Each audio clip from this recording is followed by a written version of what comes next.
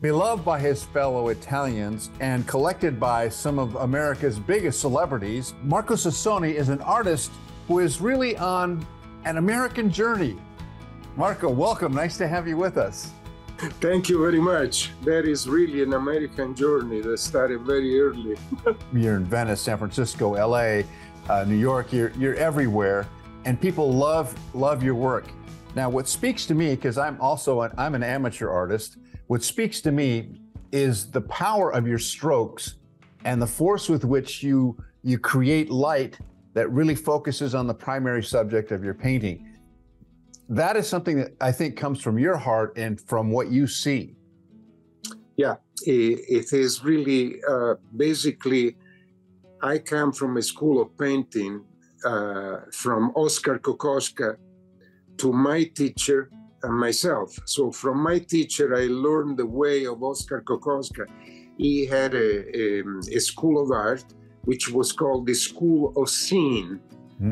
You see, and then through yourself, you put on canvas your emotions and your reflections.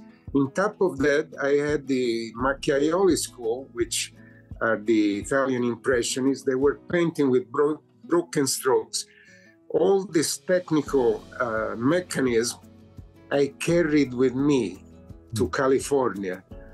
And that's why there was an impact there, because you are dealing with creating light and color and reflections.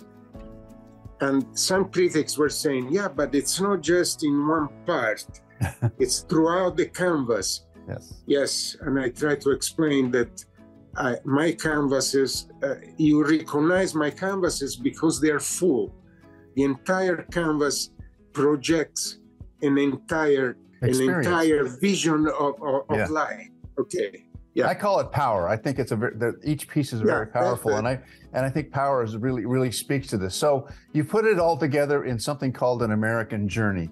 Why did you decide to do that? Why did you decide to put a book together? That was actually a creation of love, because the book was journeying in between the journey. Basically, I decided to write it because I was compelled to it. It was almost an act of liberation. I need to write my emotion of my life in art. And these reflections, I do hope that they are received, especially by amateur artists, people in the arts, and artists in general, because this is your core foundation. So I decided to write. I started writing in my studio in San Francisco in the 90s. And I really didn't know how to begin, how to end. But I kept writing on pieces of paper on a variety of subjects. Some subjects were more narrative, other subjects more cultural, intended for the art discourse. And so all these pieces amalgamated in a text that people are finding fascinating, and I think it's pretty good, actually, when I reread them myself objectively later. I think it's always good when an artist such as yourself reveals more about him or herself. Sure, of course, you're revealing a lot in your artwork, but when you put it down in words, it seems to reveal that which motivates you to create the painting.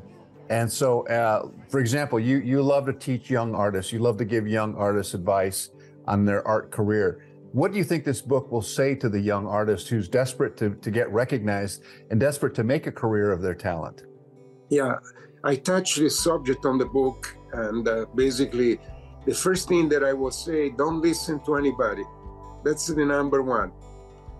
Obviously, the number two is the passion that you have for this art, whether it is painting, whether it is music, singing, whatever. But if you are in the art, you have a passion, and you have to follow your instinct.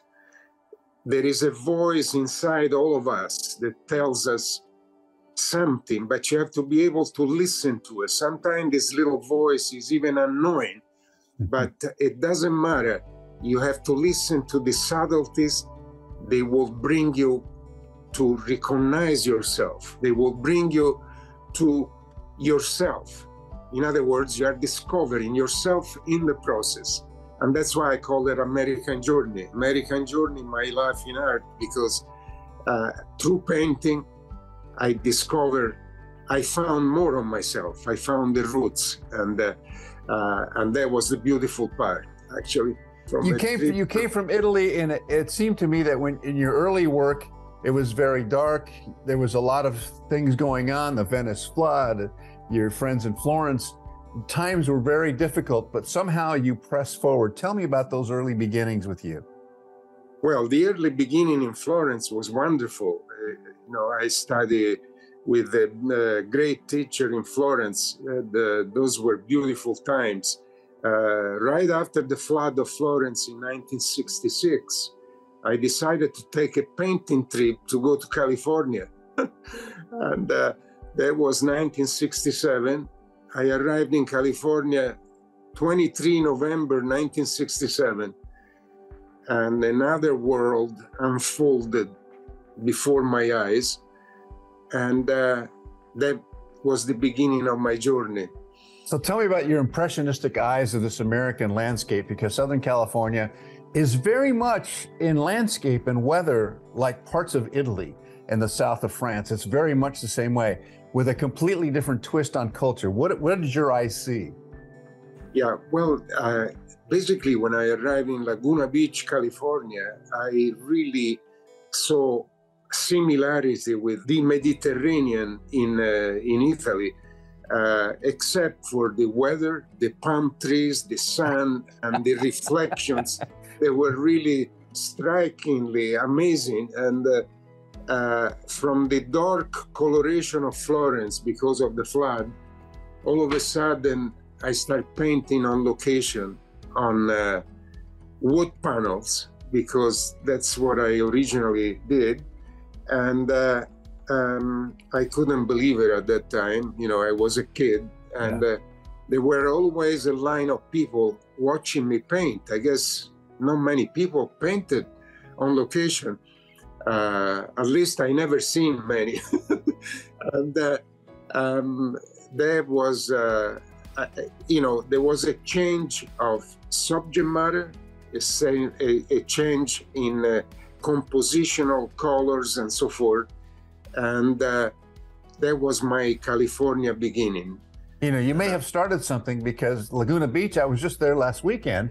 It's the plein air capital of the world, and plein air means that you paint outdoors and you see it as you see it and you paint it. Yes. That's a big, major piece of the art culture of Laguna Beach. Of Laguna Beach, actually, I was telling my wife that this Laguna Beach was started by the artist in 1920 or so, and basically they are still painting. There is a group of artists that some of them I know that are still painting on location, and that was my practice when I was young, and I loved it. Except that, when you paint on location and you really want to express yourself in a larger scale, you have to have a larger canvas, larger, and so I switched to canvas. But going back to what you were asking me before about the landscape painting, is that my way of painting was like the Italian Impressionist, with broken colors on the wood. And so when I arrived in California, they saw something different. Mm-hmm. My work was sparkling, and I had an immediate success, basically, and that led me to stay here, and I never went back to Italy, except for, visiting. Yes, you're an inspiration. Your talent is amazing. Your work is really, really passionate and emotional for a lot of us who are big fans of your work. And of course, you have all these celebrities who own your work as well. You continue to work, you continue to paint and show and exhibit. And now this book. So we so appreciate you being with us. The book is called American Journey by Marco Sassone. Marco, it's been a pleasure having you with us. Continued success and keep painting. Okay, thank you very much, and good work to you for painting. Yes, someday I'll share my painting with you, Marco. All right, okay, like to see it. Ciao, my friend. Okay, ciao, ciao.